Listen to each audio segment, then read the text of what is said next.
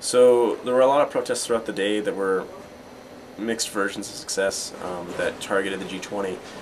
But the first night of the G20 summit that night, there was a cabaret on campus that involved like a variety show that was mostly around queer or gay youth, and then there was also a speaker who was talking about I think it was like riot as therapy, but kind of discussing like the role of property destruction and violence against the police within a social justice movement.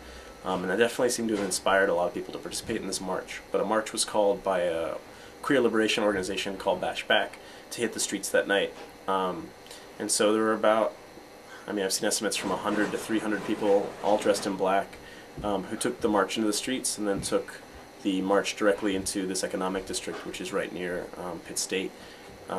And from there, the crowd, within 10 minutes, had dumpsters in the street, had overturned some of the dumpsters, had set some of the dumpsters on fire.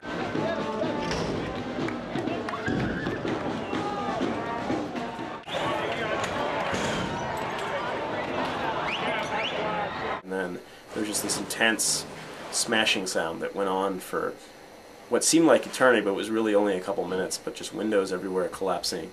A police station was targeted as well.